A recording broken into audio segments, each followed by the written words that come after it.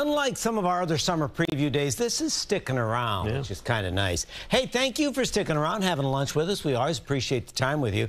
Outside right now, mostly sunny, hazy sun, you bet. Air quality actually starting to suffer a bit. Summer preview weather continues. A warm Wednesday gives way to a stormy Thursday. So great to see my friend and colleague Vanessa there at the Jersey Shore. Moderate rip current risk, and she made the point, people aren't swimming. The ocean temperature is still upper 50s, low 60s. Have you noticed pollen's way up again today? Tree and grass pollen, both extreme. Want to make sure you're ready for that. In addition to that, don't forget sunscreen. Oh, I'm so glad to see people wear sunscreening up at the beach. And that's what I mean. Air quality is in the moderate range. So, pop-up shower, yes, well north and west.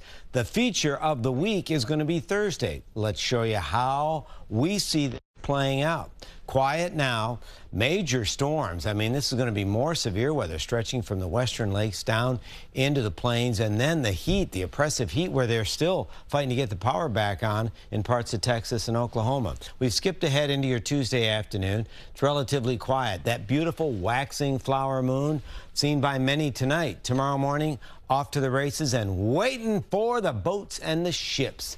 Yeah, we've got Fleet Week festivities underway. We're going to be covering it live. Now, tomorrow night, maybe north and west, a shower or storm, okay? Thursday morning, if you're taking off a getaway Thursday, by car into New England or mid-Atlantic, you're okay. By air, remember, you are going to see hiccups, Detroit, Cleveland, and Chicago. But then, by midday, this is going to be a problem. If Thursday is your getaway afternoon, there's the risk of thunderstorms. And look at that line. It's a pretty well-organized line. It's a consistent feature in the futurecast, and the National Weather Service is alerting us that we could see an isolated severe thunderstorm. What does that mean?